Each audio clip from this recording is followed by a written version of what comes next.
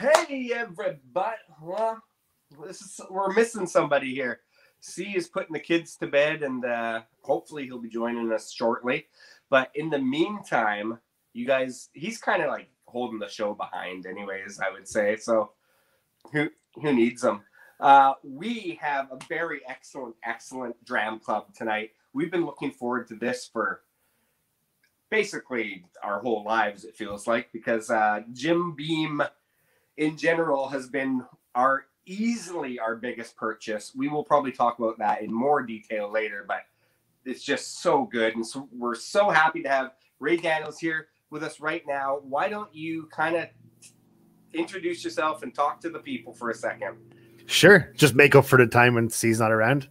Yeah, I'll be the filler. I'll be the filler. It's cool, man. I'm okay with that. Yeah, my name is Ray. It's on the screen. I'm Beef Suntory's American whiskey ambassador in Canada, so I get to take care of our whole American whiskey portfolio, which is really cool. I do live out here in Ontario and haven't been able to travel around as much as, well, at all, really, for the last year or so, as none of us probably have. But like, this is great. Like, being able to do stuff like this is awesome, right? Like, you can still kind of get to. It feels. I think this has become the normal way of sitting and having a drink now, which is weird. It is weird. It's weird, but it's also kind of nice. I kind of love the idea that you always can stumble home to your own bed at the end of the night. There's no fighting for cabs. There's no. Yeah, you know, maybe I just reached that age where like I would always rather stay at my own house. Just be inside. Yeah. Some people are like, how are you taking this whole thing? It's like, I get to be inside. It's cool. Yeah. Not cool. Probably cool wouldn't be the word I'd use, but it's at least we have our conveniences, I guess you could say. Exactly. You got to looking for silver linings here. Right? Yeah, absolutely. And there's been plenty. That's me and C were talking earlier today. Like, I guarantee a lot of people that in the first 5 months or so of the pandemic, they just drank a heck of a lot more than they had before. And they were either pretty vocal about it or it was kind of like a hidden thing, I think. You know, yeah, it's the quiet ones you got to be worried for. Yeah, exactly. Be suspicious for sure. So we are gonna do the lineup tonight, and we might as well tell the people right away that we have a bottle giveaway, which is excellent. So we're gonna just show you. Oh, we have another surprise. Oh, hey, there he is. All right. It's really a party now. The show can go on. I guess the show must go on. Yes, exactly. Sure. Yeah, that's exactly what we were saying while you weren't around. We were like, oh, yeah, I'm sure you're saying we miss him so much. How I carry the show. Yeah. We were very sure. Yeah, sure. Let's go with that. Yeah, sure. I'm sure you're super kind. Yeah. Sorry, you were talking about the. Well, we were kind of just. I'll give you a recap, especially to our new viewers, because we have quite a few viewers popping in now. We got Ray Daniel here from Jim Beam, the whole lineup. We got 5 to taste and 1 to give away. This is the Winton Me bottle tonight. This is Old Tub. Very cool. Somebody was hacking on my cardboard job earlier. That's professional. That's like this show's on a budget, I like it. People. I like it. Well, we were kind of talking before you arrived that everyone. This is kind of like the new way to drink whiskey with friends, but in a way, like, we're kind of lucky because we've been practiced for the last 4 or 5 years of drinking whiskey on camera, you know? Yeah, definitely. Yeah. The comfort level, but you know what? The funny thing is, like, this is totally natural to me, but then if I try and do this with my family, it's super weird. Yeah. How come I can't have the same conversation? Yeah, exactly. I need a drink. Yeah, you better let's pour something here. What do you recommend we pour first? Oh, you know what? I'm trying to think through what we had in the lineup there. You know, So, I always love to. I was just going to Our say, Jam Club members got all of these in the mail. okay, We've cool. got the Jim Beam Black, so they're going to be tasting along with us tonight. We got the Old Tub, as we showed you, as our bottle giveaway, but we're not tasting it because we didn't give that one away. We drank all of it. We've got the new release of Basil. Ask him. Basil? So I had this conversation like 2 days ago, right? And it's bothering me. It's really bothering me. So, Us too. I'm going to vent here. No, Yeah, so good. we always refer to it as basil. Everybody, everybody, the distillery, the distillers, like everybody. But he was of English descent. And people in England would say basil. Oh, yeah. Right? That sounds way more English. Yeah. Yeah, like a Faulty Towers kind of thing. Basil. Yeah. So whatever you want to say. So we've really gained no information. We've gained nothing. And Okay, listen, perfect. you got like the 40-second version of it. This was like a 2-hour conversation. Right.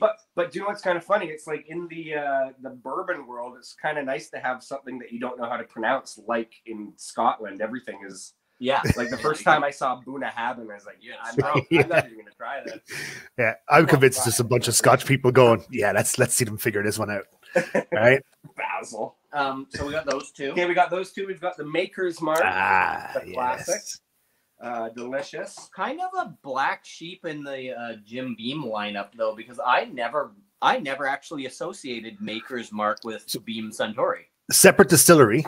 Yeah. Operated completely separate. So like it's under the Beam Suntory umbrella, but not the Jim Beam umbrella.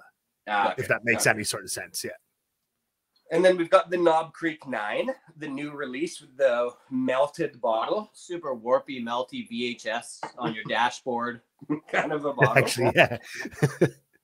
And then the very cool new bottling of the Baker's 7 with the huge, like, just chonker. So Yeah. the old Baker's 7 was small batch, but it wasn't single barrel, right? Yeah.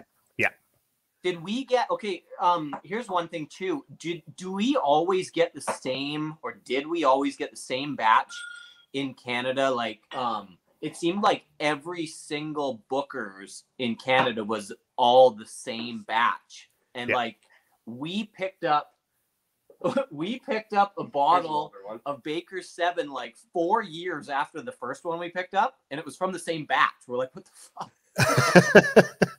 It's a quiet cellar, which is weird. It's actually my are ginormous, I guess. Yeah. Yeah, like as kind of Fred tends to say, right? Like what is small batch? Right? It's relative to whatever you make, right? Like if your batches are normally 100,000 barrels, then 90,000 is small, right? Yeah. Ours would be a little like not as big. Like for Bakers, we're looking anywhere from 150 to 220-ish barrels for a batch, which when you consider Jim Beam White, say for example, would be about 1,200, 1,400 barrels. That's kind of the difference you're seeing, right? The last time I read a label on it, batches are made. Like, well, how many batches come to Canada? Like 3 or 4 batches going at once. It cycles continuously. Yeah, like we're not making it every single day, but it's the same mash bill we're using for a lot of our products, right? So it all really comes down to warehouse location as opposed to like making it. And percentages and things like that. But I mean, just speaking of the new Baker's 7, so this one that we got was the 8-year 6 month. I saw one at BC Liquor that was 8 years 8 months. I'm wondering what's the oldest one anybody's seen on the shelf there. These should be grabbed up. The oldest one that I've seen was actually probably that batch you've got in your hand there. Okay. Like the thing about it now with the Baker's 7, the first bottle you showed there, the kind of the older bottle. Yeah. So that's actually being phased out. Yeah. That won't be available anymore. And we've switched the entire thing over to a single barrel program. So now what we're pretty much looking for is just barrels that hit that point. Mm-hmm. Right. So a lot of the time, sure, it's a single barrel program. So you're going to have times where there's slight variances in flavor. It's going to happen.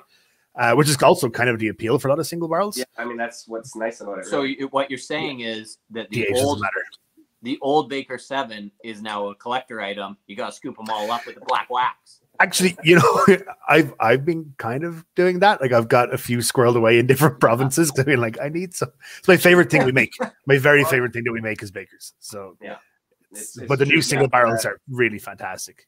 We really enjoyed this, like really. And Trenny had previously picked the other one, the original one, when we did a video a few years back, and it was like, what's the best Jim Beam small batch collection? We took the whole small batch collection and we did them blind, and then we picked our favorite, and Trenny actually picked the Baker 7 as his favorite blind. Yeah. We both thought it was Booker's when we tasted it. It's pretty incredible. It's you know, it very much kind of, you know, if you met Baker Beam, it's him in a bottle, right? Like, and Baker's like the most lovable guy in the face of the earth. Yeah. So like it's just one of those bottles, kind of the same as Booker's. You know, I mean, I never met Booker, but from what I've heard, like Booker's was quite literally the embodiment of Booker himself.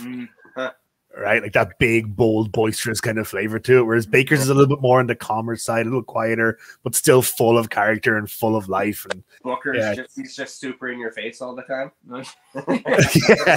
yeah, he was. He gives a punch from what I've seen, he was quite a boisterous guy.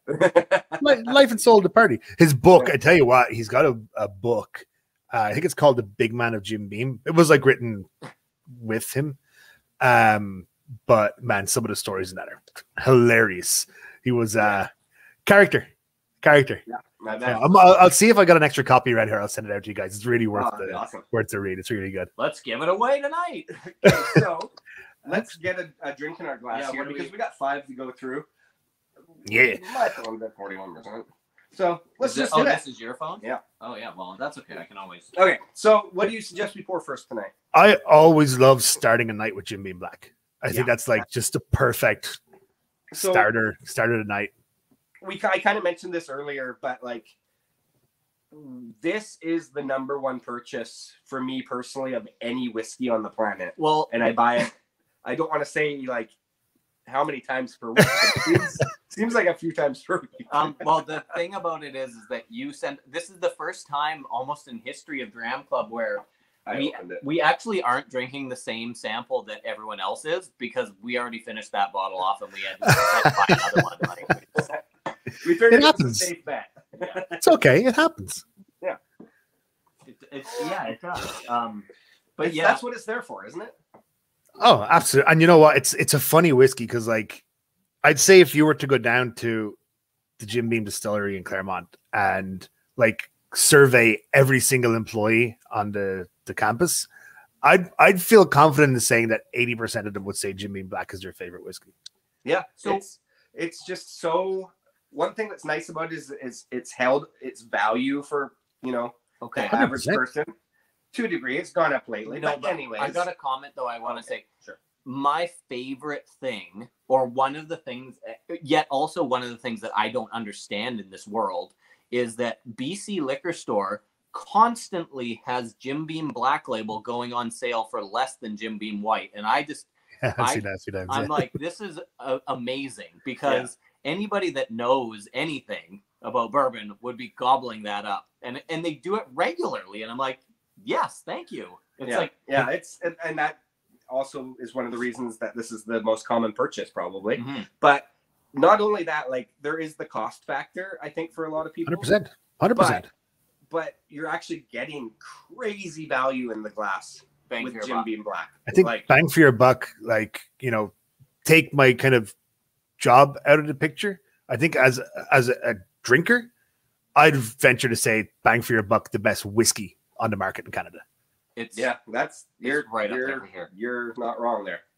I would agree. So we all know and love this. The people, we haven't actually even talked to our commenters. Say hello to some people? Let's comment back to some of these guys because they're probably all pouring this and they all know and love it. Okay. So we got, this is Dram Club. We've got Dram Clubbers on tonight. Graham Young is here. Carol Smith is one of our newest Dram Club members. Hey, actually a local here. Right. Tim Dietrich, DMCKY, Greg Latimer. Yeah, a bunch of Dram Clubbers here. Chris Beaton and Cars and Cubes, Jason Coates. So anybody just know that we see there's a bunch of people on, but we can only say hello if you say hello first because we can't see your name until you're in the comment section. And Ray can see the comments also, so feel free at any point to interject with one of them. Just roast me. Half the time they're more interesting than we are. There's a question here. Question says, is it a conflict of interest that your last name's Daniel and you work for Jim Beam? No, it's a moment of pride. Yeah. It's an in your face. Yeah. Okay. Yeah. So, yeah, the Jim Beam. Have you poured yourself one there? Yeah. Got it right here. Perfect. Yeah, it's just so it's kind of to me what I see it is like the main staple component of just the house style of a lot of Jim Beam products in general. Like the essence, the spirit is there with like that walnut kind of like slightly honeyed brown sugar. Yeah, and weird oak tang. I think for me the thing with Jim Beam Black is that it's the first moment really in our portfolio of whiskeys where you can actually, this right here is the moment the wood takes over. Yeah. Right. And like, one of my favorite things to do is, you look at, say, Jim Beam White, right? And, we kind of generally tend to keep the whiskeys that go into that blend about 4.5 years, not really any higher than 5 years, right? Because we want some of the grainy qualities still around. And after about 5 years, the grain kind of dips and the wood really starts to take over. And that's kind of where we start to pull the whiskey for Jim Beam Black, right? And anywhere from, say, that 5.5 to about 8 years. Yeah. So it's kind of cool just to see that moment where the wood is officially taken over and really kind of starting to show you what we come to know as being like the bourbon flavor. It's the moment that comes into existence. It's kind of cool. What does obviously the whole extra aged thing has changed over the years. What does extra aged mean today? So it kind of took a little bit of, it's been through a bunch of name changes. Yeah. And there was also territorial name changes as well, because like at the same time in some parts of the world there was Jim Beam Black was an 8-year-old, in other parts it was a 6-year-old. And then due to a bunch of different reasons they pulled the age statement off it, and it was originally just, I think it was like Jim Beam XA, and then that went to extra age, and that kind of just stuck. I think it was called double aged at one point or something like that. So it was, the 8-year-old was double aged because our Jim Beam White was, pretty much 4 years, right? Yeah. And then the 6-year was actually called triple aged because the legal minimum requirement is 2 years. Yeah. Right. So it was 3 times 2. It was like double was more than triple. That's very tricky. Yeah, but I think for us, really kind of the extra age is the one that I think best describes what it is. Right. It's just longer. And that's really it, right? Kind of. Well, but it does 3% percentage type is nice. Yeah. Yeah. So it gives a little bit more of a roundness to it, brings the wood into kind of, that's really what this focus is, right? Like, the Jim Beam White, the focus on making sure we still have the grain there. The Jim Beam Black is really focusing on the wood. Yeah. Yeah. It's like I said, it's phenomenally. I can't say abominable either. Abominable. Honestly, I'm getting a little bit of like black cherry almost on it right now. It's really, really nice. It's funny because I really love the fact that I don't dissect it too often anymore. Like it can become an everyday sipper where you kind of do have those moments where you go, holy crap, this is amazing. So actually I have a bit of a story. I was in Southeast Asia when this whole pandemic hit, and I was in Indonesia for the first 4 weeks, and then I flew to Thailand. And in Indonesia, like the whiskey is just really just terrible. Or they have a bottle of Jim Beam for like $110 and things like that. So it's like outrageous prices because of which you bought, but still. So no, I hadn't tried anything until I went to Thailand, and I like found a shop that had so many whiskeys, but I had literally just landed and I didn't know what the currency rate was or whatever. Like I didn't know what 550 baht was really. But anyways, so I just found Jim Beam. I was like, screw it, I'm gonna buy this. I took it back to my room. I filmed the experience, and you can see in that video how genuinely thankful I was to have like such an amazing quality whiskey. Like and at the time I was like, this is the best thing I've ever tasted in my life, And it came in a box. And it came in a box, which is cool. Oh, you get the real fancy stuff. Okay. Yeah. Jim Beam White in a box is awesome. Yeah. So anyway, point being, it's when you actually have a chance to like dissect it and get into it, you realize how good it is, along with just being like an everyday sipper. But and we were talking to James Lester last week when we did the live stream with Sons of Vancouver, and he was just saying like it's amazing how good some of these large distilleries like base model is. Like just the basic bourbon from something like Jim Beam is like, it's actually, when you compare it to other stuff that's out there, it's actually really amazing. We're a Jim Beam fanboys. It's just the way it is. Like people are gonna be like, "Oh, shut up." You can just say fan. It's it's easy to discount some of the big producers, right? It's easy, right? It's everywhere. They're generally not massively expensive, but you look and say the Beam family, for example. It's taken them 226 years to get to a point where they can have a great cheap whiskey on the shelf, right? Like, that's not an overnight thing, right? Like it takes a while. And adding to that point, like the fact that it's made in such mass quantity to keep a consistent profile is unbelievable. I can tell you right now, like it's one thing that is people are shocked a lot of the time especially when they come down and do some tours at our distillery and stuff.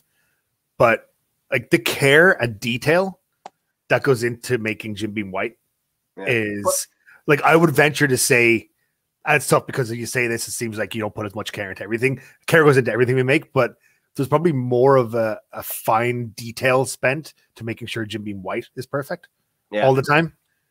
Right. Yeah, because that's how we do everything else. Right. Like, where do you even get that much corn? Like, holy shit, that's a lot of fucking corn.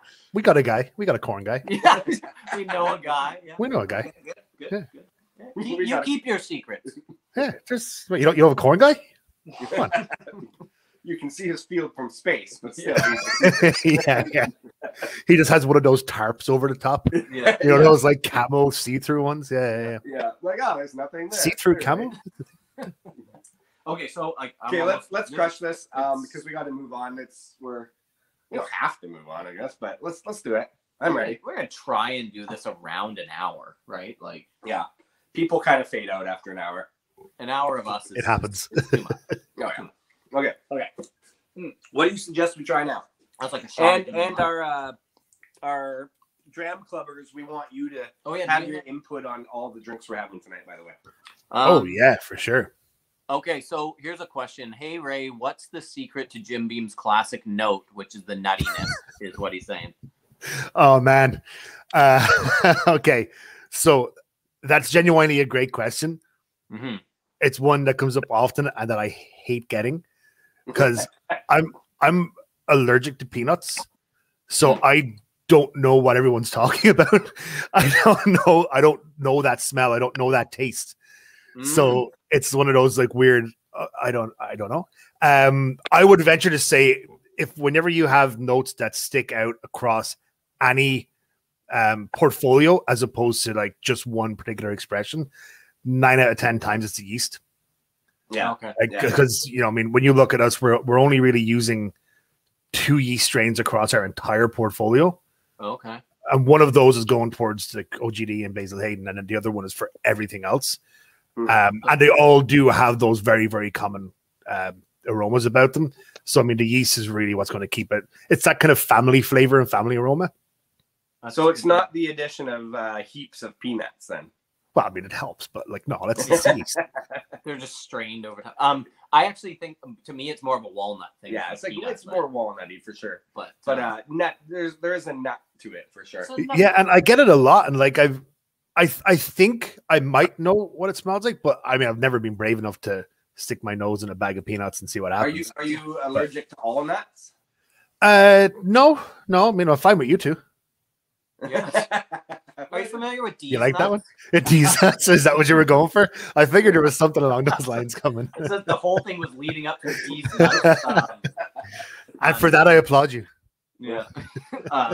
But point being, if you can have walnuts at some point, you should try a walnut. Yeah, give them a go. If you get a chance. Just like bring a big bag of nuts into like a hospital one day. Yeah, exactly. It's like, come here, I'm gonna need you close. Yeah.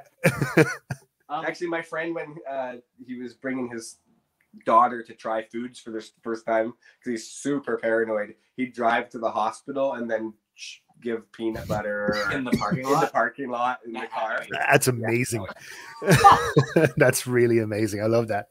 Yeah, because he was super paranoid about everything. Anyway, good story. Okay, let's move on. Are you thinking we're doing basil? Yeah, I think that would probably be a good next step, because I think, you know, if we go straight to makers, it's going to be a little bit too much of a disparity in the alcohol content. So yeah, I think going to so we had an interesting conversation, the two of us, because Basil Hayden. Fuck, now it's really, it's in my head. We were trying to figure out like who is the target audience for Basil Hayden, because we were like, it's like more so the base model of Basil Hayden, because you're like, okay, it's a Jim Beam product, it's 40%, it's higher price, like, but it's got no age 10 years old. Well, the other one. I'm talking about the basic one. Let's talk about the basic one for a sec, because it's no age statement. Like, what is it bringing to the table, I guess, or who is it focused on that's going to pay, you know, again, back to how great Jim Beam White is. This is more of a compliment to Jim Beam White being at $25, and then you have Basil Hayden at 40%, no age statement at $50. So, and we landed on, it's the gift giving market. It's people that want to give something unique that is a little more expensive. But before you answer this, I just want to say something he said earlier. This is one of the only ones that has a different yeast strain. So okay. Sorry, go on. Go ahead. So, I think with basil, I mean, there's a couple of different approaches to it, right? Like, I think from it's our approachable whiskey, right? It's our universally approachable whiskey, right? Like when we look at just the small batch collection itself as an entity, right? Basil, then you've got to jump to Knob Creek, then to Bakers, and then to Bookers, right? Yeah. Knob Creek, Bakers, and Bookers are strong, big, bold, kind of what we call bourbon drinkers bourbon, right? But, you know, when you look at when these were rolling out, right? Like 1992 for Basil Hayden and Knob Creek and Bakers, right? This was kind of really the start of not just the bourbon revival, but like the whiskey revival, really, especially within North America. And, you know, the majority of people, their only real understanding of starting to drink whiskey was drinking things like Irish and Scotch whiskey, right? And when you really, there's always going to be exceptions to the rule, but when you really dissect Irish and Scotch whiskey, they're generally lighter spirit bases, right? And when you look at bourbon, it's generally richer, heavier, and bolder. And sometimes that can be a bit much for somebody who's just coming straight in, has never drank a bourbon before, and they get hit with this. You know, imagine somebody hands you a Booker's for your first bourbon, right? That's a lot to take, and will probably make you not drink bourbon again for a long time. Yeah. Whereas Baker's kind of has that ability to have that lightness to it and kind of that delicate note that you get with, particularly with Irish whiskeys, but also with a lot of like you know, that real Speyside quality that you get. Yeah. But it has that kind of that delicate feel to it, but also still manages to bring across the traditional bourbon qualities that you're going to expect now when you start to move into heavier spirits, higher ABVs. So it's, you know, in a way, the stepping stone into the world of premium bourbons. You're right. It is a great gifting whiskey, but I think for that reason as well, right? Because So it's just highly inviting, right? Yeah. I mean, you know, if you don't know what somebody drinks, you know, they drink whiskey, but you're not sure what type, right? Kind of safe. It's kind of safe. Yeah, your options are Basil or Lagavulin. You know, you're probably safer going with this one, right? Because it just has that more of a universal approachability, I guess, to it. Well, and as we're sitting here, we're kind of like whispering back and forth, and like, this is nosing really good right now. I like this. Like, I mean, granted, this is the new release, the 10-year-old version. However, so you're like, there's a lot of depth to this nose now that I'm like kind of. Well, we semi not concentrating and concentrating on it. You know? Hopefully, Ray, you didn't watch all of the content that we put out there about these bottles, because most of it's quite awful. But we did do a 30-second. We didn't, not awful in the sense that we gave it bad reviews. No, awful in just this like poor quality and poor quality. often intoxicated. No, I watched a few. No, I thought they were good. I had them all lined up on my thing, ready to go. Oh, yeah. No, just spare yourself. Just click delete. Okay. This will be enough. You'll have had enough at the end of this. I think we did the Basil Hayden 10 versus the original in a 30-second review. And it was like, it only took 30 seconds to be like, it's deeper and richer and bolder. I love it. Like, it's like, that's the whole deeper, richer, bolder. That's like the keys to the bourbon lexicon right there. Yeah, pretty much, right? Like, yeah. Those are the, I like it. Yeah. tasting notes, right? Like, It's a really cool whiskey. I think it's a great indication as well as to where we're moving with Basil Hayden. We're still hoping to have this around for quite a while, but I think for Canada, we're probably going to be looking at like at best a yearly release for the 10-year-old bourbon and 10-year-old rye. We're still not 100% sure what's happening there. But for last probably 5 or 6 years, we've really dedicated a lot of time with Basil Hayden to rye and kind of leaning into that whole backstory of rye with Basil Hayden, right? Cool. Whereas now we're kind of leaning back into the bourbon. We're also in the middle of a complete, revitalization of the brand, I guess, new packaging. It's going to have a bit more of like an up-to-date look. It's going to, we've updated. Booker's will never get updated because that's just how Booker's is. Mm-hmm. Baker's has been updated. Knob Creek has been updated. So it's Basil's time. Are you telling us we should buy our Basil Hayden belts now while we can? The belt won't go away. Oh, thank God. You might see the bib disappear, but the belt won't go away. Okay. Will the paper label be gone, or will it? Yeah. Oh, that's the bib. Okay. Yeah. Can I ask, from a marketing standpoint, this comes in a belt, right, for your jeans? Like, look at that. That is fucking rad. I would wear that. I'd wear that. I do remember seeing a buckle one time. Oh, okay, that makes sense. Actually, I think it was my predecessor, Matt Jones, who had it. Maybe I gotta hit Matty up and see if he still has that. I pretty much took half Matt's wardrobe when he left. That's a merch bestseller right there. The Basil Hayden belt buckle. You love the merch, eh? Yeah. Oh, everybody loves merch. Don't know what you're talking about. We've already had comments about your hat. People want that hat. You better be doing a giveaway on a hat tonight. I can get some hats. Okay, so I got hats. You don't know how many hats I have. Got all sorts of hats, man. One thing that is nice for our Dram Club members is that they get a lot of really, really good stuff. Yeah, like whatever you send us, we're sending them. Yeah, like that's what's nice. Like I think some people are weary because it's like, oh, we're giving all these guys stuff that they're just gonna drink. But in reality, we give like everything away.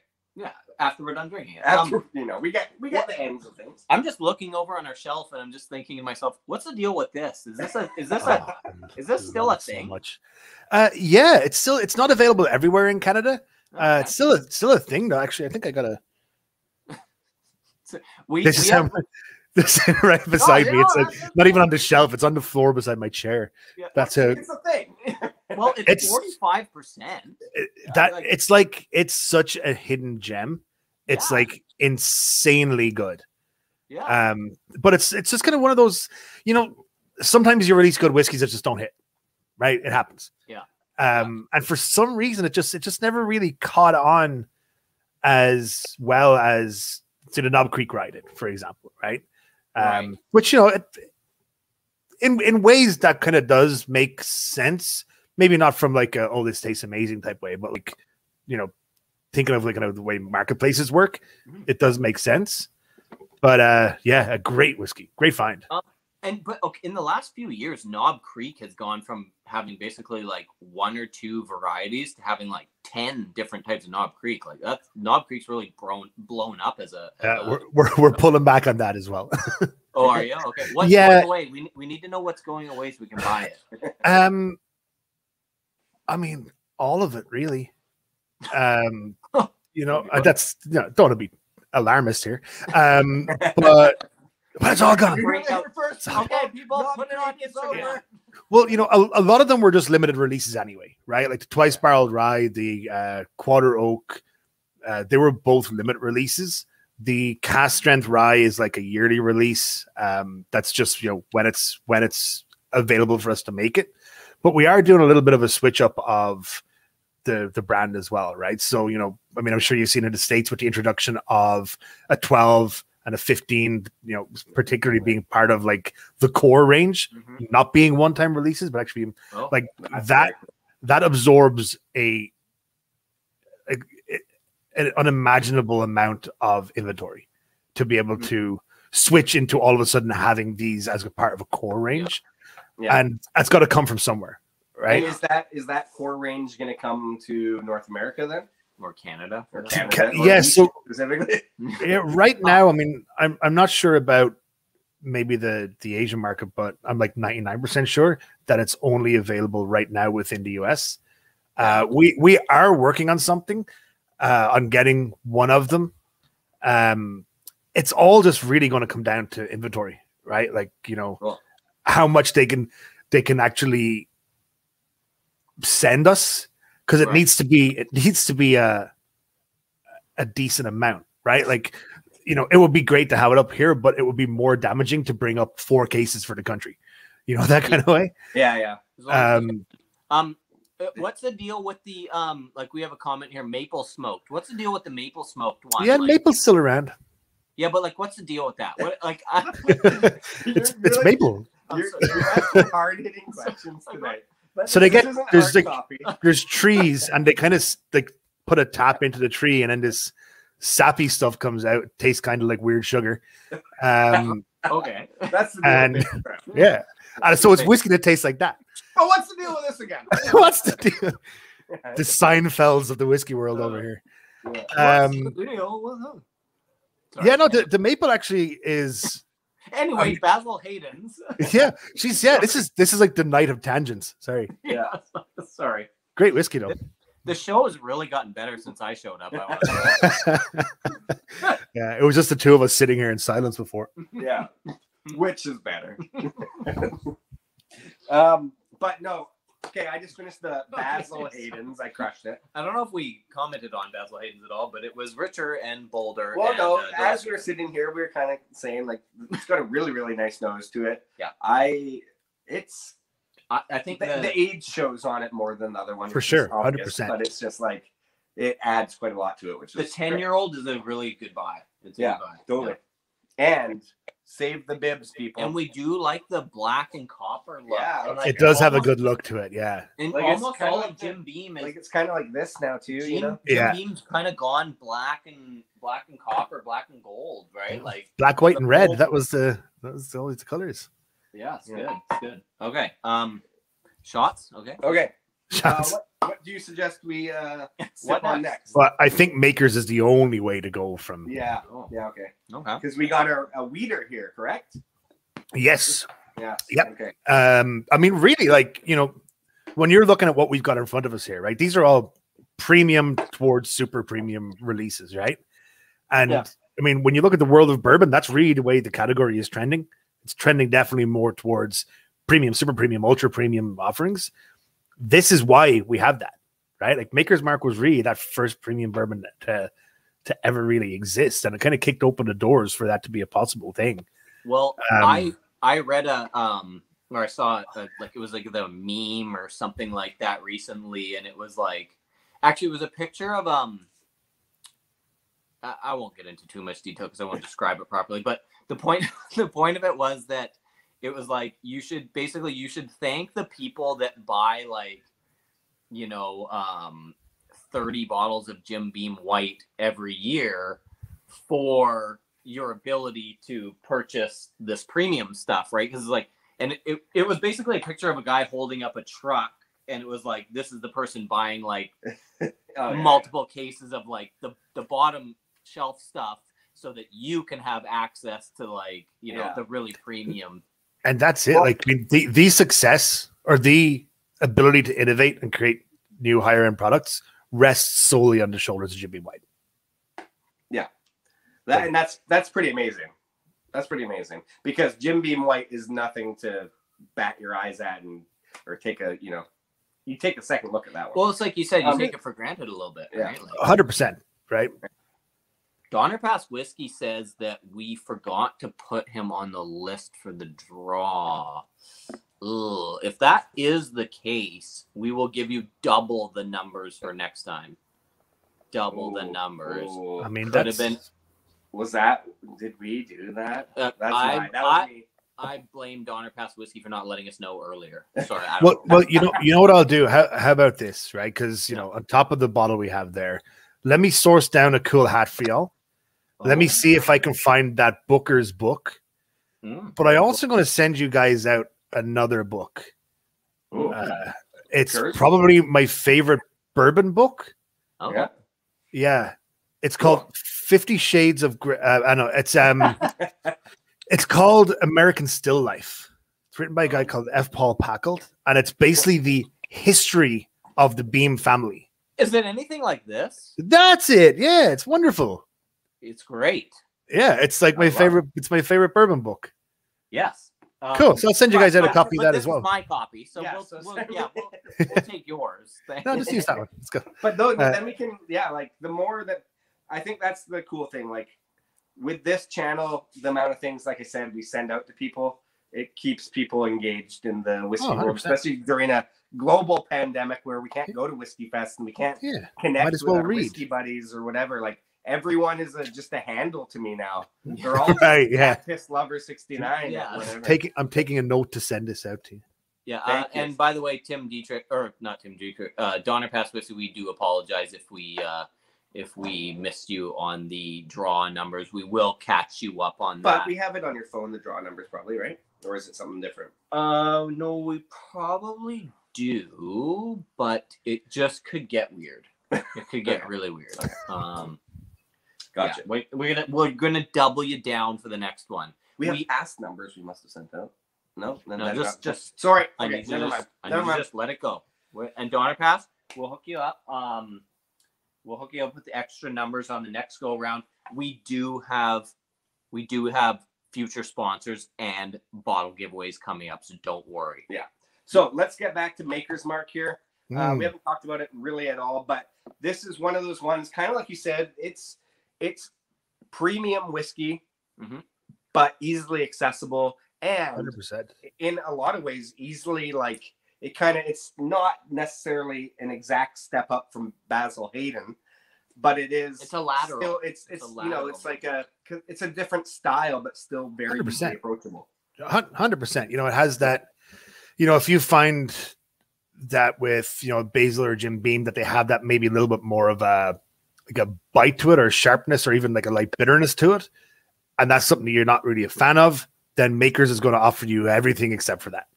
Yeah. It's having that wheat and that absence of rye is going to give a lot more of those kind of freshly baked pastry notes to it. It's going to be much more forward finishing, a lot more of that sweetness. The vanilla on it turns into more of like a French vanilla kind of flavor to it. It's very, very, very luxurious. Oh, it just has that luxurious aroma. Creme brulee-ish. Creme brulee-ish, yeah. But it's one of those distilleries that is just one of the most wonderful places in the world. It's the Disneyland for whiskey lovers, right? Like it's just this incredible part of the world. Everybody, like every single person who works at distillery is just like, they just keep getting better and better and better and better. Just such incredible people.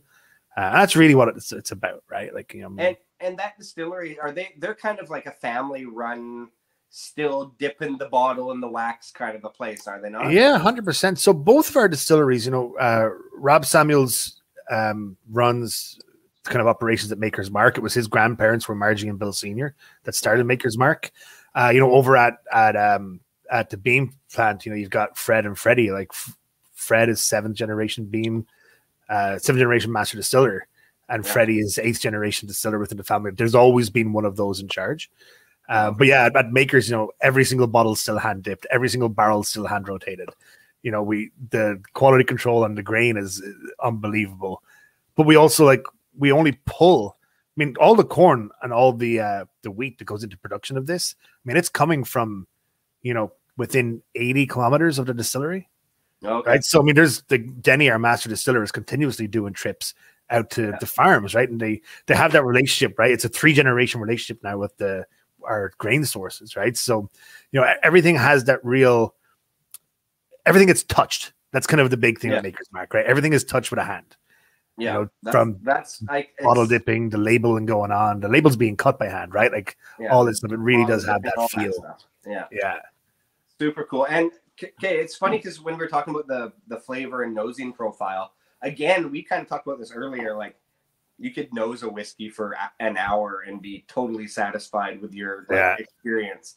But this kind of reminds me of that because, like, the nose is really soft and subtle, and it has these kind of nice woody, sugary notes to it. And the flavor does the same. But I really find, for me personally, that the ending, like the finish of this, has like a real kind of almost like red wine cat tongue kind of dry. The dryness to it, yeah. But I love that. Like, that's one thing that's like it's one of my favorite tasting notes. It's like that sip that makes you want that second sip and that third one and that fourth one. Yeah. Yeah, you need that. It's like, super inviting. Yeah. Yeah. One of my proudest moments, like, in life, came with Maker's Mark, and it was last summer, and we were at Trenny's trailer. And I thought you were gonna say your kids or something, but no, who cares about the stupid kids?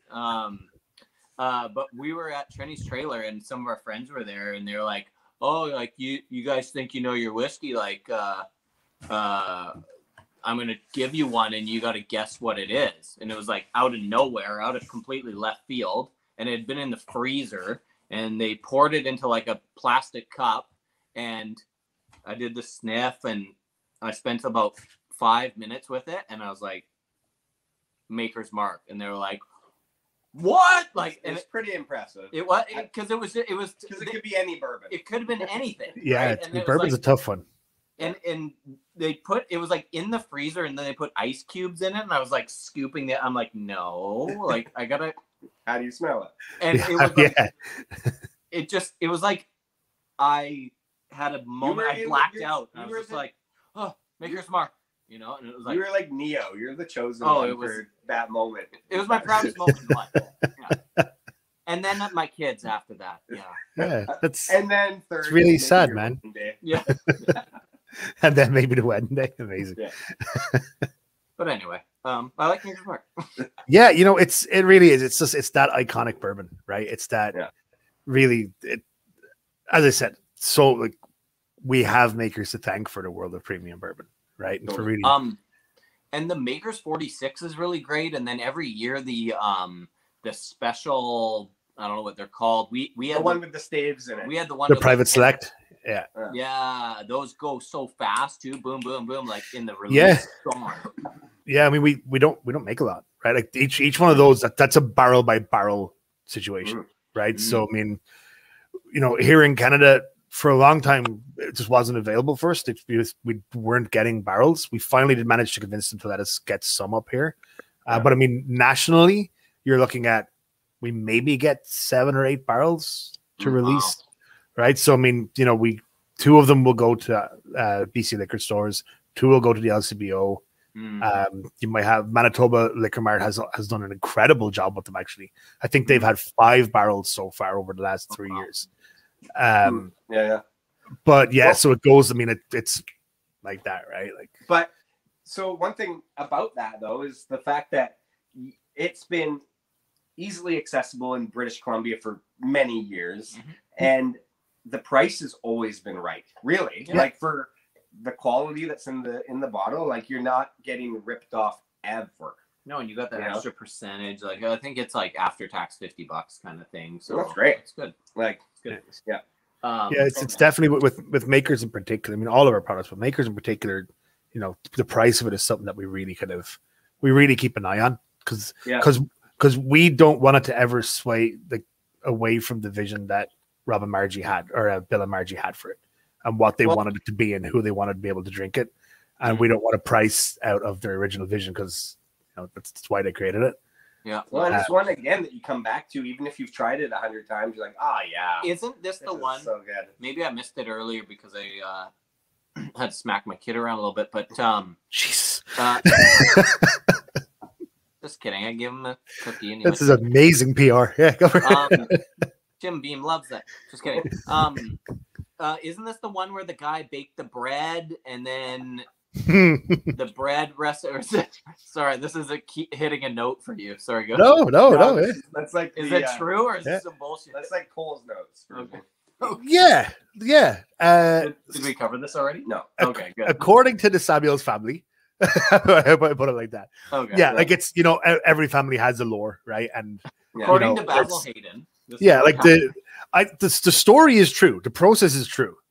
How long it lasted for, I don't know. Well, yeah, because I mean, Bill was kind of thinking, all right, if I want to. It all really started because they made T.W. Samuels Sour Mash, and when Bill became in charge, he actually hated the whiskey they were making. Hated it because he found it was bitter. He found it was too dry. It just wasn't good for him. So he sold the brand, got rid of it, burned the recipe. We can't make it anymore. But trial and erroring whiskey is a really expensive thing to do, and he knew that like there was a good chance if he started playing around that way, it could be 20 years and a couple $1 million later, and they still wouldn't have anything. Yeah. So he was like, okay, well, bread really generally profiles like its master grain, right? Like cornbread profiles like corn distillate.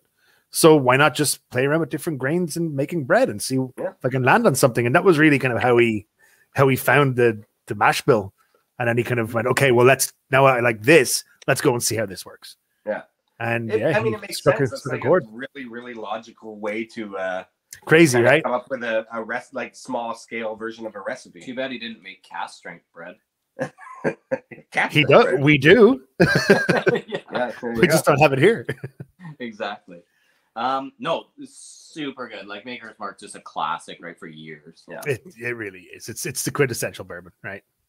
So, do we have any? I can't see the screen, but do we have any comments that we should be addressing with we're just mostly trying to ignore Swami because he's here and it's hard to deal with that guy. Hard to shake. He's hard to shake, yeah. Yeah, just lots of comments about the special releases and the Maker's 46. And what's the significance of the Maker's 46?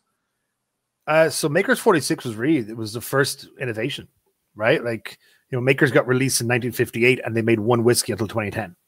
Yeah. Right. One whiskey only. So the whole idea behind it was that they didn't ever want to move away from, again, that vision that Margie and Bill had, right? And it was all very much based around the mash bill, based around the maturation process. So if you start messing with any of that, then you're changing the whole idea. And they're quite a traditional family. So with this, it was basically, okay, well, we can make, Maker's 46 starts out as Maker's cast strength. Okay. Right. Then we'll take 10 lightly seared pieces of French oak. They'll go in there for 9 weeks out to our limestone cellar. They'll sit in there for 9 weeks. They'll start to, I always describe them as volume controls, right? They're just taking flavors that already exist in the whiskey and just kind of turning them up a little bit, particularly the vanilla, the dried fruit notes, slight baking spice qualities. And that was then where we got the idea for the private select program, right? So we could do a barrel selection because that's really what private select is. It's a barrel pick. Right. But now what we can do is we can actually tailor it. So you can make one specifically for the flavor profiles of where you live. Right. And I mean, I can tell you, man, I'm lucky enough to travel across this country like daily when things are normal. And there's a big difference between what people like in St. John's, Newfoundland and what people like in Victoria. Right. Where their flavors go. So now we have the option of being able to tailor a barrel pick to specific areas for specific flavor profiles. And I think that's really, it's where the success in the program has come from. I think it's really, really cool. I'm not allowed to swear when I do these things, but if I could, it would be an effing cool whiskey. How about that? I can say that. Yeah, that is cool. That is cool. Actually, as he was taking care of his kid there, we were talking about how Maker's Mark as like a distillery is like the Disneyland of distilleries. Right? Yeah, so, man, it's like we most wonderful place on earth. The day that we can actually go down south and check out some of these places because it's nice talking to someone like you who has the experience of these places and the people and it really actually sets a vibe of what each kind of company or whiskey or brand is about. Well, it sounds like from talking to Ray, like how family oriented is, even though it's so massive. Like how so cool. Like you don't hear about a corporation that's like that massive that's like family kind of like based. What are you talking about? Wally Mart? Wally Mart. Yeah. I think the thing with it is like sure, Beam Suntory is like the overall company, but when it comes to the actual production facilities and stuff like that, these things have been around for longer than Beam Suntory, and they kind of let them run like that, right? You know, they don't, which is really great. You know, having a company like, especially like Suntory, come in where they believe very much in culture, and they believe very much in, you know, we're buying you because you're doing it right, and we're not coming in to change it. So, you know, it's, I mean, if anything, they've been encouraging about like, you know, for sure. I mean, Beam Suntory is like the dream lineup as far as I'm concerned of everything that they promote. It's unbelievable. Yeah. So yeah. It really is. You know, especially for whiskey. Me and Ray were talking about our love for Highland Park, and that's a whole other story. But it's just you just said it on camera. I know, but now he's gonna get fired now. Oh no, that's one of us. Kind of. Suntory. Yeah. So yeah, like it's just got such a huge umbrella of amazing product. It really does. I did see a bottle. I thought I saw a bottle of Blanton's on your shelf in a picture that was on the internet. Oh yeah, there's one there for sure. Yeah. You're allowed to have that on camera? Listen, I got to see what the competition's doing, right? There you go. There you go. I love that. angle.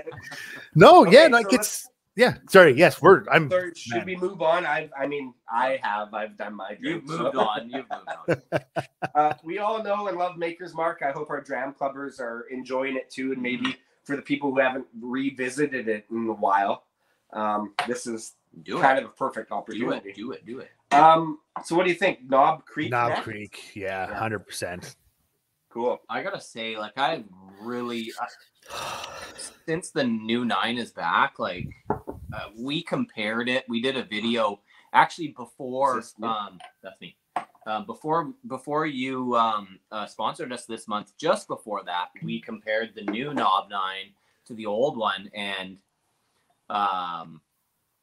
we really loved the new one. Like the new one is fantastic. Yeah. The differences are the old one too, but. Yeah, the differences are they're slight, and we wanted to make sure that we kept, because when we switched from 9 years to the no age statement originally, the whole idea was to try and keep the flavor as close to as humanly possible. Mm-hmm. And now switching back to the 9 year, that was still the idea. I think if anything, this has a little bit more of the wood interaction, which is kind of to be expected. A little bit more wood spice. I think the vanilla is a bit more pronounced in it. The smoke, like that, not that heavy smoke, but kind of like somewhere someone just blew a fire out. You know, we're not sure how far away it is, but you get the kind of real light whisper. Yeah, it's like in the fall air or the spring. Yeah, exactly. Yeah, where it's there, but you don't know where. Yeah, that was a good.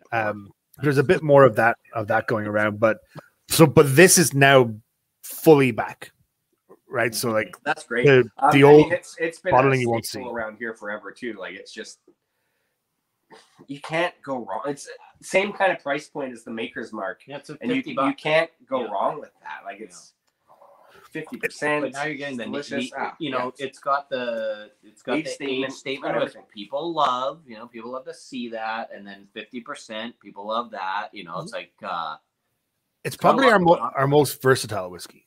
Yeah. Right. Like, you know, it can kind of suit in any situation. Yeah, especially it's a really excellent cocktailing. Well, I'm slurring a little bit now, but cocktailing whiskey, 100% in a old fashioned and in a whiskey sour. Well, because it's that slight extra age where you get a bit more of the wood influence, that higher ABV where you get a bit more of the wood influence. It just helps it stand up a bit, especially if you're adding heavily flavored modifiers to it, right? Citrus, sugar, all those sort of things are going to fight against the natural flavor of whiskey. So when you have that little bit more depth to your product, it's going to help it carry through, but not to the point where, you know, like making a Booker's whiskey sour, for example, right? Just use that as an example. Yeah. It can be quite difficult because it's really hard to balance out. You can't just go by the standard 2-2.5, right? With Knob Creek, it gives you that little bit more depth to your cocktail, but without overpowering anything. It's just, and that's really where a lot of the success of it came back in the 90s. Bartenders just attached themselves to it. Yeah. Right. Well, because it's such an easy, I shouldn't say easy. It's like, it's actually a really relatively complex bourbon, but it's as good of a noser and a sipper as anything else that you can find. But if you want, you know, basically good cocktails come with good quality whiskey too. So that's kind of, you know, where this can come in. One thing off topic here, Ray, taking this in a different direction, is that we just got a question about Legent. And the thing that I'm thinking about here is that I love Legion questions. you being the brand ambassador for Beam Suntory is like, you must get paid more because you have to deal with, like, we've talked about Jim Beam Rye tonight. We've talked about the 5 bottles we have here. We've got Legent. We've barely even talked about Bookers. Like there's, you guys have a lot going on, and you guys I think my portfolio is 12, 13 brands. Yeah. And then inside of that, we've got at least probably 5 or 6 SKUs per brand at least. Right. Well, like variations. so actually, speaking of that, why don't we tell the people what some of those brands are? Because, like, I don't think there are people that don't really understand how associated and how, you know, kind of close all these companies are to each other. Yeah. So when you've got Jim Beam, obviously, Maker's Mark, there are 2, you know, big, very big brands. Then Basil Hayden, Knob Creek, Baker's, Booker's, Little Book, Legent, Old Grandad, Old Overholt, Old Crow. Overholt and Crow. I think I missed one there. Old Tub. What's that? 12. Yeah, maybe that's it. 12.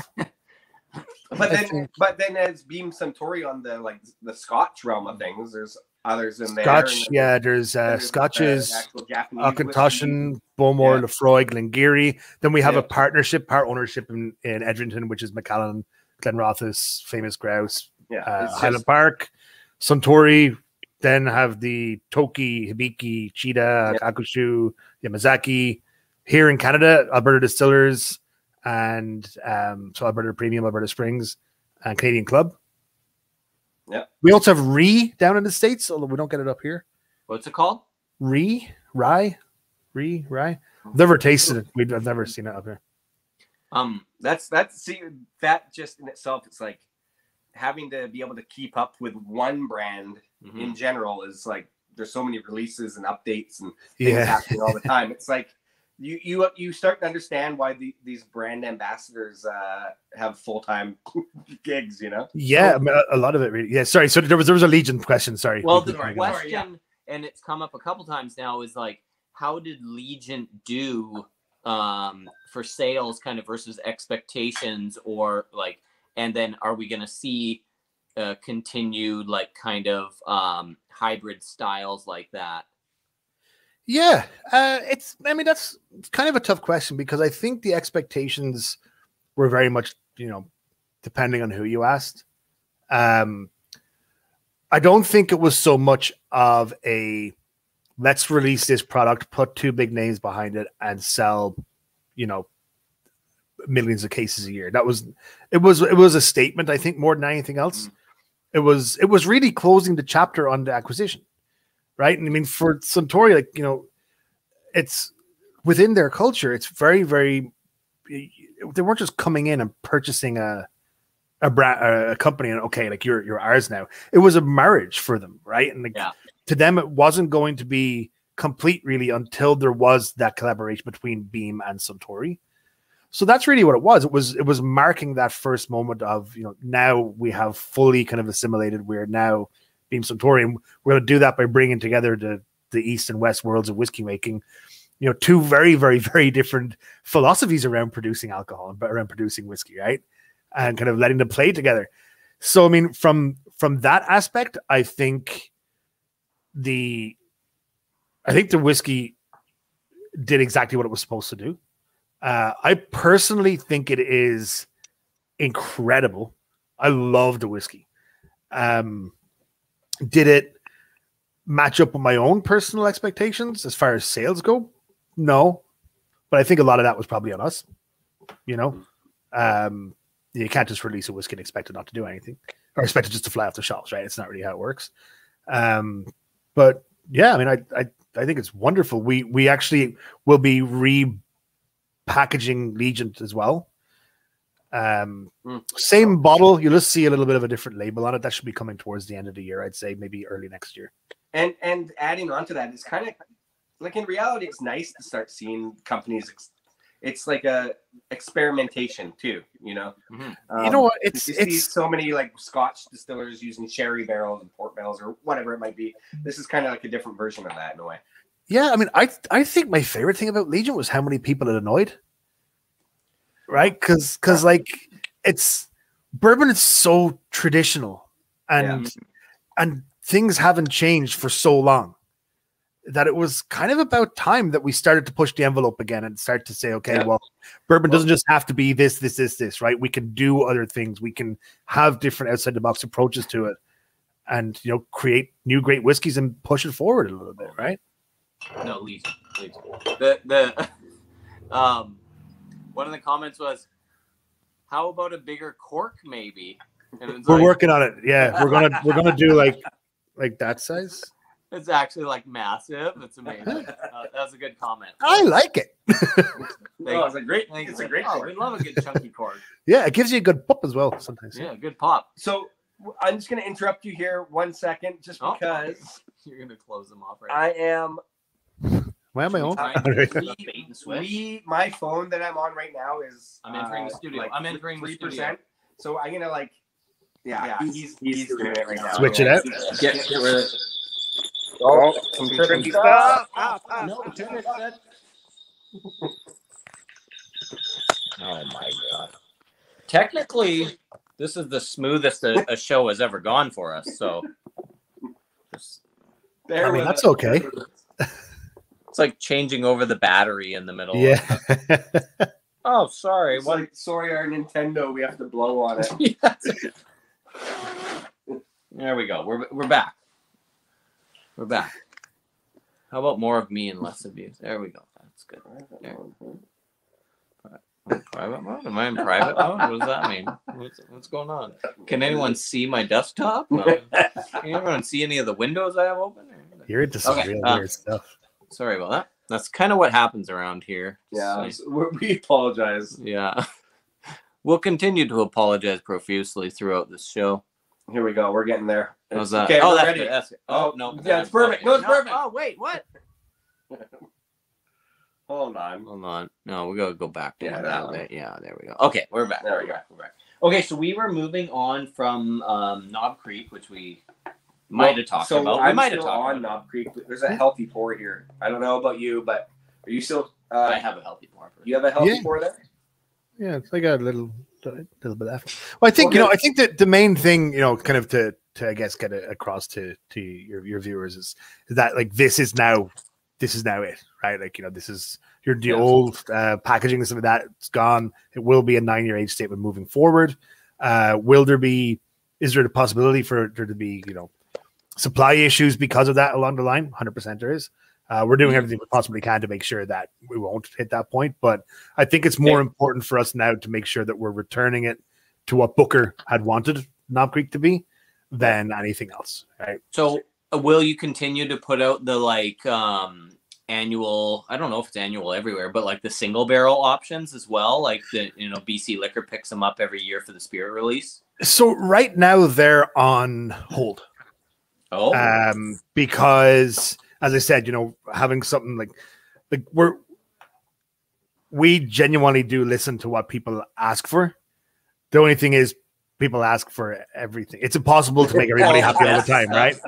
You want a 20-year-old all day, every day. Yeah, but one thing that people were really asking for a long, long time was for some of the higher age stated Knob Creeks to be more readily available. Okay. Right. And that was something that we definitely felt was, a path that we wanted to go down. So, in order to do that, something's got to go, right? Like, we just physically can't produce enough to, especially not now, right? Because we'll be ready in 10 years, 12 years, 15 years, right? It's pretty long down the road. Yeah. So I know they're certainly on hold up here in Canada. I mean, we didn't do a whole lot of them anyway, to be completely honest, in Canada. But we have replaced that program with Bakers. So now people are able to go and actually do Bakers single barrel picks and have them. I think I've seen some of them go up as far as like 12, 14 years of age. Yeah. So, it's replacing one for the other. It will take a while for us to get Bakers up to the same kind of I guess, to be able to create the same quantity as we were doing with Knob Creek. But that's certainly the plan, is to shift it that way. Can I ask you a question? Oh no, that's really good, because I mean, I feel like there's a good split between the Bakers fans and the Knob Creek fans that want that like kind of special bottling for themselves almost, So sorry, what were you going to say? I was going to ask about that fire at the at one of the warehouses. Was it last year or 2 years ago? Oh, the Crow fire. Yeah, that was 2 years. I was actually out there. I was in Victoria that day. Oh, and somebody called me from Toronto, like not knowing I was in Vancouver, and they called me real early, and I got real annoyed. But yeah, that was rough. I mean, I think there was the equivalent of just over 10 million bottles worth of whiskey that was gone. About 48,000 or so barrels. Some out for the homies. Yeah, look, here's the thing. Nobody was hurt, which is main thing. The majority of the whiskey that was in there was new. So, that's what I was getting at. Was like, was there anything incorrect? Was there like Booker's Rye in there that we didn't know about? No, it was all pretty new product. So, like by now we've pretty much, I would imagine we've replaced the majority of it anyway. Like kick up production for a couple of months, you're good to go. I think the one thing though that really did suck was the environmental impact, I guess, of it. I mean, that water or that liquid's got to go somewhere. Right. And when you start flooding, 10 million bottles of whiskey into rivers and lakes and stuff, it has an impact. So that was the one thing that we're, most concerned about. And we have been even, now we're still working really, really close with the local conservation authorities to make sure that we can, help get things back to where they were. I mean, thankfully, nobody was. Look, at the end of the day, it's just whiskey, right? Yeah. So it can be replaced. Lives can't, right? Oh, totally. Yeah. No, and that's the thing is like, can you like you put up the dams that, like when there's an oil spill, like you can put up the dams and contain it. Like I can't imagine you can really do that with a river. It's like a recycling program where it's just huge bounty sheets. It's just me and you at the end of the river, just like, and then you can rebottle it. There's some really cool ones up at Maker's Mark. So we have, like, when you're in the main campus, there's like a hill that goes up to the side, and that hill is actually, the inside of that is the cellar for Maker's Private Select and Maker's 46. Okay. But up on top of there's like, a whole bunch of warehouses, but there's also the lake where we pull all the water from, right? Like, Makers is incredibly environmentally active, like very, very, very much so, to the point where we actually have a team on site who that's their job is to, and the guy who leads the team, Jason, his dad's house is like the equivalent of a half a block off the campus. But they do have some really, really cool contraptions up there for if there's the possibility of a fire happening, that, it kind of drains down into these weird like trenches, and it gets doused with all this, like, I think it's like a carbon dioxide or something. I don't know science stuff, but something that removes the oxygen and kind of tempers the flames, and it diverts itself off towards these tankers. It's really, really cool. It was very, very interesting going up and seeing it. Oh, that's great. Like, as we're talking, just because the term Booker's Rye came up, and the question is Booker's Rye coming back? No. Okay, it shall remain thousands of dollars on the secondary. You can pick it up. Like, Booker's Rye was really an experiment that Booker laid down just to see what would happen, right? It's not something that we can just replicate. Because it wasn't the rye recipe that we use for all the rest of our products. So it wasn't like we have some sitting out there that's going to be Knob Creek and we just leave it sit for an extra 7 years or whatever. Right. And that's what makes it so amazing that you're giving a bottle away tonight. I know, right? Yeah. Just quickly, like, coloring a bottle of Booker's in with green pen. Yeah. It's like, got the green pen out. Like, yeah. But there was some, we did lay down some barrels of the same mash bill, which are actually in the the latest little book. Ah. So the rye that's in that is the same mash bill that we use for Booker's Rye. So there's some laid down. It's not as old, I don't think. Well, you know, like honestly, the little book that we bought, it's right here. I think it was chapter 2 with all the rye, Canadian stuff. Yeah, that one was actually really great This too. was very cool. North versus South. Yeah, that was so good. It was, you know, I think that the little book series to me is probably one of the coolest things that we're doing right now, because at some point Freddie will be our master distiller. Yeah. And this is really just like it's essentially a journal, right? Like we're getting to see his progression as a distiller go on and go on and go on, and also as a blender. And like as he learns new things, you see that in the next year's release. It's really cool to be able to kind of have that as a keepsake, right? So is Canadian Club is associated with you guys somehow, correct? Yeah, it's under the Beam Suntory umbrella. Yeah. Yeah. Okay. So like you've got some pretty amazing, highly aged Canadian whiskey in there as well, right? Yeah, like it's 40-year-old. Yeah. Like it's up to 43. Yeah, now, I mean, if people can get their hands on that one, just do it, because like, and I gotta say, and drink it. Don't just scroll away. These are meant to be drunken. 100%. Dranken? Listen, you know, families don't spend their lives trying to create great recipes for it to go and sit on the shelf somewhere. Yeah, exactly. Right? Okay. We're on to our last. We're on to our last shot beverage here, and then we will do the old tub bottle giveaway. Bottle it. As you can see, it's actually a special Trenny and C edition bottle here. So this is specifically labeled in Victoria or somewhere in my garage. For your pleasure. No, this is the one that's on. This is straight from Beam Suntory. That's the old tub Trenny and C single barrel. It's new in Ray's portfolio. Yeah, it's extra cheesy. It's weird with Old Tub. It's our newest, but also our oldest whiskey.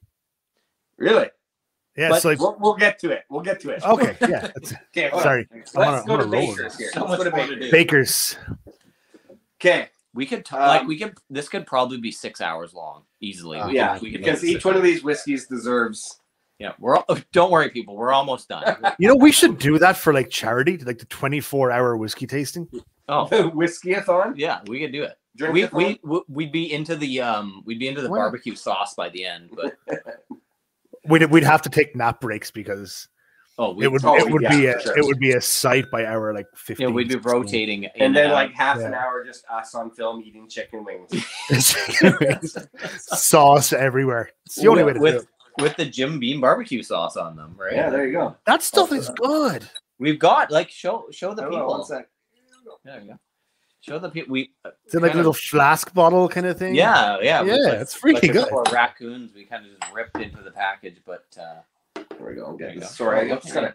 So many. I only have so many hands here. Look at this. We got the bold. We got the extra tangy. Yeah. Got the nice flipper here too. I haven't had that. What's that? Southern what? I haven't had that one. Yeah, it's the Southern Tang barbecue sauce. And then I don't know why I lean closer to look. It's not. Doesn't make a difference. Okay. All right. It's single barrel. Single barrel. So you know it's good. Yeah. Keep going. Yeah. There you go. Yeah, we got that. Got the barbecue sauce going. And the flipper. I think you guys saw, but the Jim Beam flipper.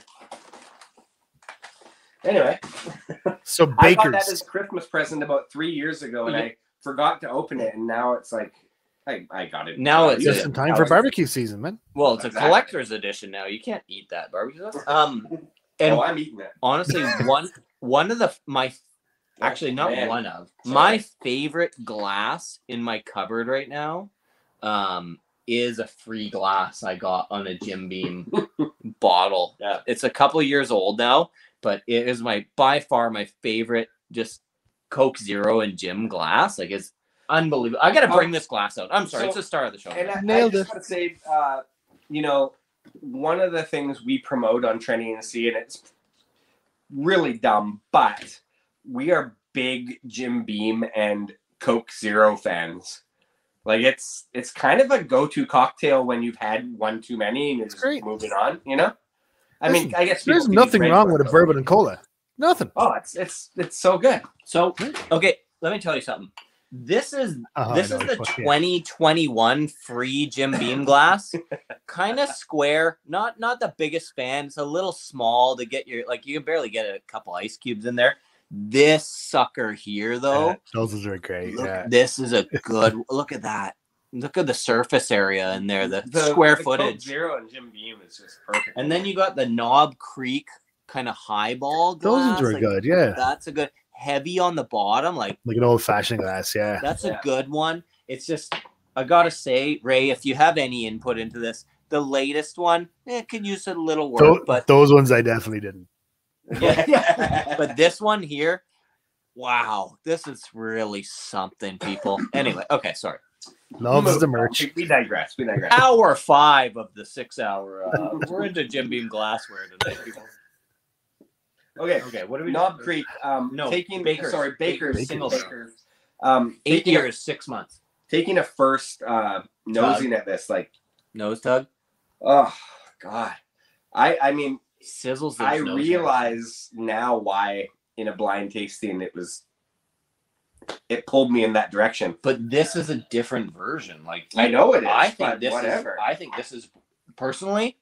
I think this is way better because I didn't rank the Baker's 7, the old one, as high. That being said, it was like the Canada batch, right? Like that was just this batch that we got. But I'm loving the new one. Like absolutely loving. I get this like really like okay. I used to make this thing for dessert, and it was like I don't know if you call it sauteed, but like sauteed bananas and brown sugar and butter, like bananas Foster kind of thing. Yeah, exactly. And this has that nose to it. Like you don't find a lot of banana in like the lineup. This lineup, but it's it's butter kind of banana-y deliciousness that I love. There's definitely a chocolate note. You know, Baker's was actually the bourbon that got me into bourbon. Really? Yeah, I lived down in New York, and this year's probably almost 16 years ago. Yeah, and I didn't like. I mean, I grew up in middle of nowhere in Ireland, literally a stone's throw from the Kilbeggan distillery. So I grew up loving Irish whiskey, light whiskey, right? Like soft, delicate, like slightly fruity. So bourbon for me was too big. It was too bold. And when I was working in New York, me and my roommate, we worked at the same bar. We used to go across the street to Tiernan, and we'd do this little thing where like I was a big Irish whiskey guy, he was a big bourbon guy. So we'd each, like, after every shift we got off together, we'd go across. I'd buy him an Irish whiskey and he'd buy me a bourbon. And it was kind of like trying to convince each other that, Irish better, no bourbon's better, that kind of thing. And it got into this situation where we were kind of nerding out on it. We'd have like presentations prepared for each other, right? Like, all this sort of stuff. And I guess at one point, the bartender came over one day and he asked if I had Baker's before, and I thought he said Makers. And I was like, yeah, I wasn't really for me. And I think the whole big thing was I just didn't really understand bourbon. I didn't get it. And he pulls down the Baker's bottle. I was like, oh, I've definitely never had that. So he poured one, and it was that moment, right? Like everybody has one of them in their life where I kind of tasted it and everything just went clear. I was like, oh crap, I get it now. Okay. And then we started going back and going through everything. Yeah. And I was like, hang on, like, trying back through everything I tasted beforehand. But now I was like, wow, this tastes really, really good. And I started to be able to actually, assess flavors better, get deeper into the whiskeys, and it just really kind of spiraled from there. But, Baker's was the one that started it off. So it's kind of cool to see it get a facelift. It's kind of cool to see it get a program of its own and to see kind of the attention be put into it that it deserves as a brand. Mm-hmm. And we used to do something similar. Like he was a Scotch guy and I was a bourbon guy, and we kind of did the same thing. It was like trying to convince each other that, maybe initially that the other was better or something, or that but really, and they were like, well, we're both winners. Yay. Yeah, like, we're both winning and drunk. Yeah. There's no better or worse. It's just, they're just different experiences. And like, I think all it is just like anything you do, whether it's play music or paint or carpentry or whatever, you gain experience in something, and then you can really appreciate what 100% what it's all about. Like, yeah. I mean, for me, bourbon, one of my first actually my first real kick to the teeth was Booker's, and it it was one of those whiskeys that makes you all of a sudden realize you're alive. And, So we call it that was pajama my bourbon. big dive into bourbon. It's with the Bakers, the one thing I love about it, I think one of my favorite things about going to any distillery is smelling the rack houses. I think it's just having that air full of whiskey. Really, it's just something about that smell. But I think from our portfolio, Baker's is the whiskey that is closest resembles the air in the rack house. Oh, okay. Slightly kind of musty, but it also has that like just real, just traditional bourbon smell to it. But it's all around. It's not thin. It's just It's kind of like dry, but sweet, and like so many. It's really wonderful, like wonderful. Bourbon. Like I think they're in the past, maybe not so much now, but only 5 or 6 years ago, like Scotch was the king. Mm-hmm. And people have slowly kind of caught on to the fact that when a bourbon is made right, like this one here, it's equally as powerful or, look, it's just awe-inspiring or whatever you want to call it. Like it's the same amount of care and thought and process has been put into it. I think as well, like Canada's a growing market, right? It's for a lot of spirits, right? It's still what you consider to be quite a young market, right? So as the market grows, as more things become available, I mean, look, no matter where you are in the country, you can't tell me that the selection now is not better than it was 15 years ago, right? 100%. So as that happens, you get more educated. You start to see more what's out there, and I think it eventually melds into a thing where there is no more of this. I only drink Scotch. I only drink Irish. Mm-hmm. Yeah, you have a country full of whiskey drinkers, right? And it's kind of the whiskey is the main thing that we're looking for here, right? And and then you kind of start to think, okay, well, maybe today I'm in the mood for a bourbon. Maybe today I'm in the mood for something smoky. Maybe today I'm in the mood for something sweet, right? That's kind of that's the kind of the point. Like it's all based on moods or what you're feeling like, or even you can have. I could have this today and be madly in love with it, and a couple days try it again. Like, okay, I'm not feeling it right now, but try something else, and it really strikes you. So, like, I think that just proved our whole job here obsolete. Like, it's great, but you might. Everyone has a different experience. I guess. It's been a great job, though. Yeah. No, listen. You'll never hear me complain. Mm-hmm. Absolutely. This has been great. Okay. I think it's Old Tub giveaway time. I think you're right. All right. Let's do it. So again, Donner Pass whiskey. We're adding you. We'll hook you up next round. I got you. You're gonna have to go into our emails. So anyone that's a patron of ours, you would, besides Donner Pass whiskey, you would have got an email today with your lottery numbers in it, and I guess. Go to Patreon. There. Sorry, we'll just be a moment while we organize this draw here. Go to patreon.com/Trenny. Our Patreon page. Sorry, he's unfamiliar with our Patreon page. That's fine. I'm not the techie one. Let me go through the comments here and see if there's any other questions while we. Scotch is still king. Okay. It is true though. Like if you go to any liquor store, there's still like. Let's hope it. There's still like shelves and shelves of Scotch, and then there's still like one shelf of bourbon. Oh yeah, it still has ways to go, but it's getting there. Let's verify the device. Sakes. Well, why do we need to go on Patreon? We just need to see the numbers. No, it's not on the email. The email went through Patreon. Oh, sorry everyone. Okay, you got to verify the device. Anyway, so let's see what. Oh, we got Joel Gossman on here. Oh, we got Lions Den on here.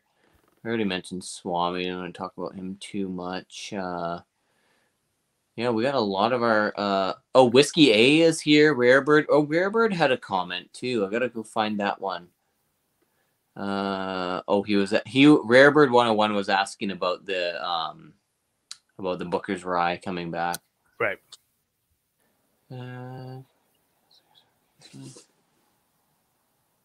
choose. All right. I don't know where you want to go on here. Yeah, you're doing great. You're doing Okay, I great. figured out. I found the page. Well, we promise we're giving this away. We promise. There. They're not. They told me they weren't going to do it. While we're waiting, let's just crack this and try it out. Yeah. Okay, You win a 1 ounce sample. Between 1 and Actually, you had a bit of a story to tell us about the old tub with Sure, yeah, like what it actually, yeah. So it's weird. It's like simultaneously our oldest and newest whiskey. Oh, there. So before there was Jim Beam, it was Old Tub. That was the brand the family made. Oh, they lost the licensing rights to the name during Prohibition. So when they came back after Prohibition, they could still make the same whiskey, but couldn't use the name. So it turned into, well, James B. Beam's originally, and then Jim Beam. But now we're kind of getting back to it. So like that brand was first introduced in like 1820 something. Wow. That's kind of cool. I mean, like, at one point the distillery was called the Old Tub Distillery. Like it's a really important whiskey for us. And actually, we got it came out for us at the annual Spirit release last year. Yeah, that's right. And BC, yeah. We picked up a bottle, quite quickly crushed it, and then we is it sticking around? Is it in the main lineup now, or? Yeah, so I think right now is kind of the same as the Basil 10. We're looking at it probably being a one-time a year release. Okay. The great thing about it is that, with it being a one-time a year release, most markets got what they wanted from it. You know what I mean? Like, we can kind of tell pretty quickly whether something's going to, sell through now. But if we gave them twice the amount, we wouldn't go through twice the amount. Yeah. But hopefully we'll get maybe a little bit more so that maybe more buyers can have it, because we did launch it in the middle of the pandemic, right? So we didn't have to worry about how much of it bars and restaurants are going to pull through. Yeah, because I think it's mostly gone now here in BC anyway. BC, but the new orders should be going in. Actually, should be in already. So delivery should be within the next little while. One of the things that kind of strikes me about this, and maybe it's just, I don't know if the mash style or whatever is a traditional one of when it was called Old Tub or what the deal is, but it gives you a lot of great info on the bottle, which I think the average, the experienced consumer wants to see. It's chill filtered, which is very cool. It's bottled and bond, oiliness, and a nice mouthfeel. Bottled and bond, so it's got age statement 50%. basically. Yeah, and it says sour mash on here. So there's like a couple of key words that people might be looking for, which is pretty cool. As far as the treatment to it undergoes the exact same treatment Booker's does, as far as filtering. Very cool. But yeah, and that's like, I mean, for a long time, I think I might have I had it here somewhere. Actually, where did that go? Oh, it's in here somewhere. We did have like little 375 mils that we sold of Old Tub just at the distillery. But this one we kind of changed it up a little bit. The filtration being the main thing that we've changed out of it. But yeah, I think a really, really, really cool whiskey. I love it. I think it's great. I actually poured myself some. We're finally ready to do this draw, and I don't want to forget to talk about one other thing. Sorry, people. Psych. Is I love Devil's Cut, but you rarely see that around anymore. Yeah, you won't. No, is it done? Yeah. Oh, we gotta get some. Yeah, it's been done. It's been, as far as production, it's been for a while. Yeah. There is, as far as Canada goes, there's still, I wouldn't say a considerable amount, but there's still some left in the country. Same with the double oak, same with the bonded. Maybe not as much bonded. But you're going to see with all of our portfolios, you're going to see them being reined in a little bit. So double oak, bonded, and Devil's Cut are done. Those three, we're not going to see any new deliveries of those coming to Canada. Yeah.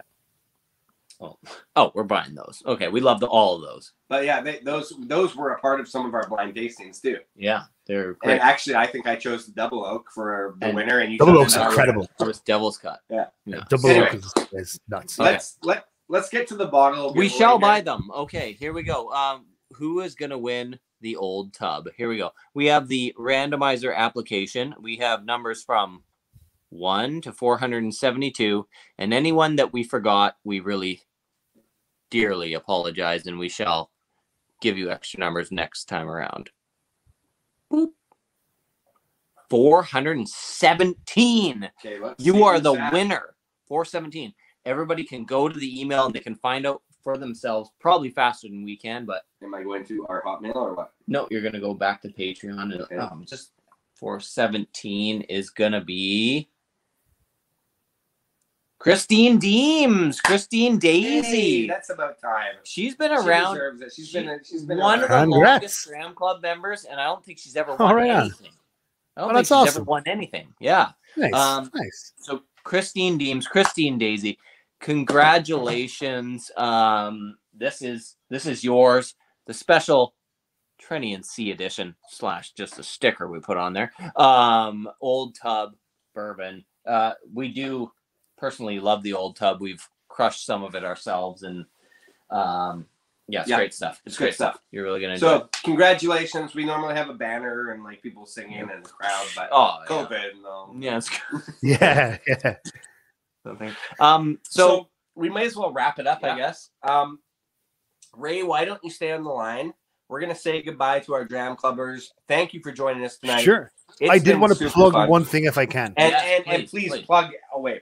Sure. So coming up on June 14th, Monday, June 14th is National Bourbon Day, which is generally only really celebrate within the States.